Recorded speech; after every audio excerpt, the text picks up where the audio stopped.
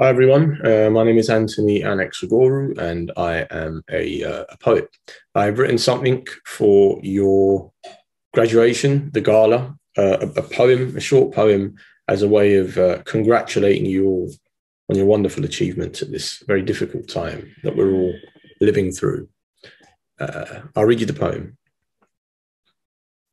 When they first mentioned the word lockdown, windows and doors began to slowly close. Outside was still outside, the streets noisy with distant crisp packets, the wind free to be itself.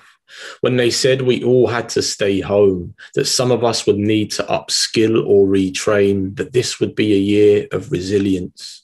We stayed awake at night, until suddenly weeks turned into blank faces. One by one, words fell out of newspapers like loose beads, cold as forgotten postcodes, heavy with concrete hitting crisis point, a worry the size of the world.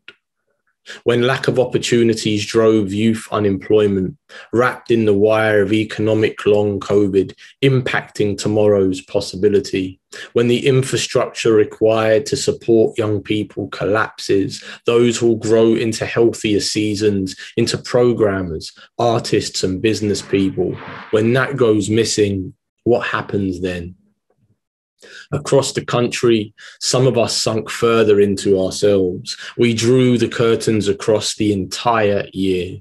Our phones didn't need charging, empty screens filled with light, a time of difficulty, as uncertain as a future, looking for a solution.